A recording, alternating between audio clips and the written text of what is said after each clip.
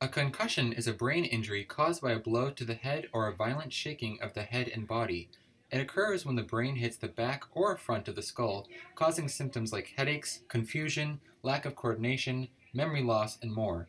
Long-term effects have been linked to people developing dementia, Alzheimer's, depression, and CTE. Contact sports such as football are seeing a surprising number of players being affected by concussions. With an estimated 3.8 million players being affected by it yearly, people are beginning to question if we should allow such sports to be played in schools.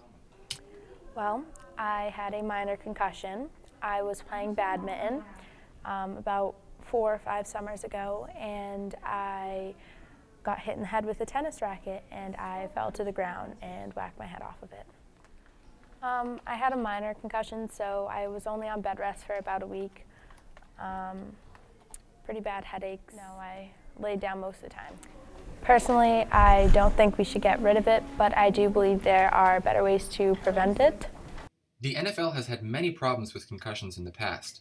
Back in April of May 28, 2014, former Miami Dolphins quarterback Dan Marino and 14 other NFL players sued the NFL over concussions, claiming that it had led them to negative long-term health conditions. As of recent, Rob Gronkowski suffered a concussion with his collision from Jaguars player Barry Church. You can't do that. It's the correct call. But I can tell you... Robert Stevenson, and I played football. I don't remember a lot of it. I remember I was looking one way and running kind of like horizontal to the way I was looking.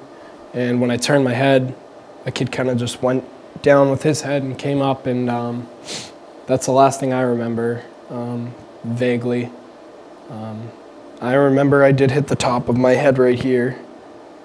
So yeah, that's how I got it, I guess. Well, I was upstairs in my parents' room watching the Patriots game, and I wanted to get some water because I had a headache, and I went downstairs, and I completely forgot why I went downstairs. So I turned around and went back upstairs, and I remembered, and I went down again. This happened about 2 or 3 more times until my dad really was like, "What are you doing? You've done this 3 times in the last 5 minutes. What's going on?" And that's when I thought, okay, maybe I have a concussion. So do you think as a school we should get rid of contact sports, or? No. So. No. That was my favorite part about playing football, is the contact, and despite the concussion and the effects after and all that, it was such a great sport. It taught me a lot about discipline and working hard for something, and I guess it's just a great sport, and you really shouldn't get rid of something that really can help a lot of people out. I know a lot of my friends have had concussions, and it's really funny because you can say things and they'll get it.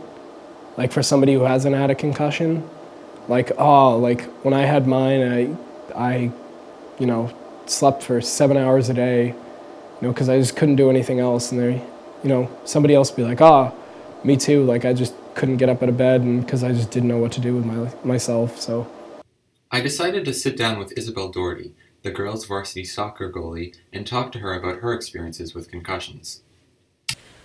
So what has been your experience with concussions or other head-related trauma? Well, I had 2 concussions, and my first one was freshman year, and then I had one about a month ago. So how has that concussion you had recently affected you? Have you had to make up work? How did you adjust? I think that when you're starting to come back to school, and when you're starting to try and do work again, you start getting more foggy and stuff. When I first started coming back to school, I would at the beginning of the day I would be fine, and then towards the end of the day I would start going in my head I would just be off in a totally different world, and I would get lost in school, and I wouldn't know where to go. So have you had any friends or family members that have experienced concussions? I've had a couple friends who have, but no one in my family has really. Nothing major? No. Do you think as a school that we should limit or get rid of contact sports?